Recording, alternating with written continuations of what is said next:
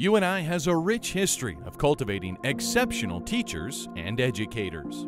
All educators deserve to be recognized and celebrated. I've had many great teachers growing up through my day, but actually one that I have right now is Professor Dennis Ford.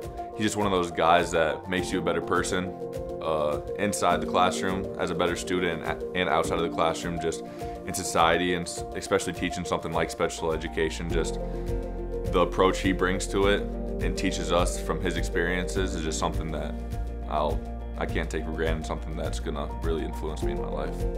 Everybody at least has one teacher that they're still close to or stay in touch to, just someone that's really meant a lot to them. So I think us is kind of showing that we're giving back to them for all they've taught us.